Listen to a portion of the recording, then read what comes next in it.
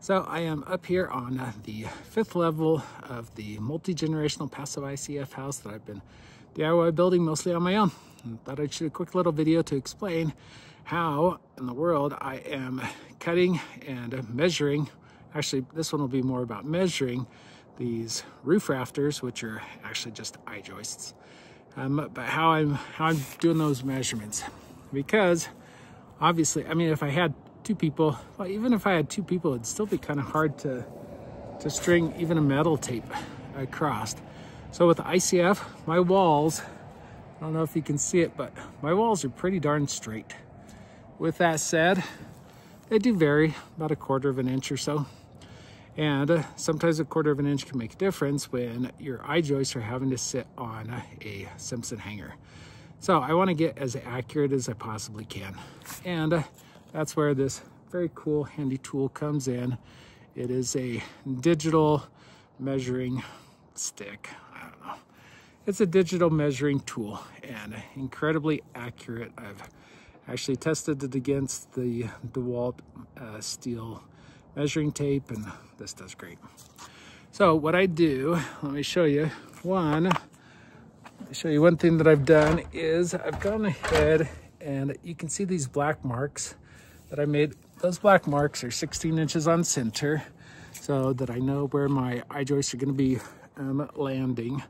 And then I use my laser measure. See the best way that I can shoot this so you can see. Basically, I use the laser measure. I put it against the wood. It shoots a little laser dot over to my other ledger board. And then I press the middle button and then that freezes it.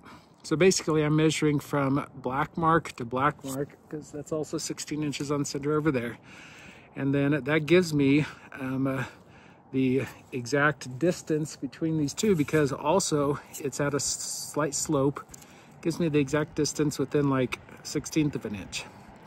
So then I take my handy dandy laser measure. I go over to the I-joists over here that I'm needing to cut. And then because they're butted up against the foam wall over there, then I'm able to move my laser measure until it's the same distance. So for example, if it is 32, let's give you a real one, 31 feet, 8 inches and 1/4, 8 1/4, then I just move my laser measure on the I-joist until the back end of it is at that same distance, mark it, cut it, and I'm good to go. And also I've come up with a little jig template that I use to get the correct angle when I'm doing my cuts.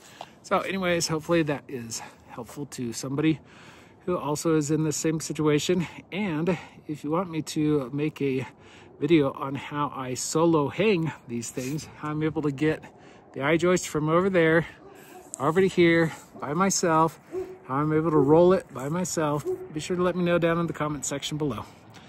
And be sure to like and subscribe, and thanks for watching.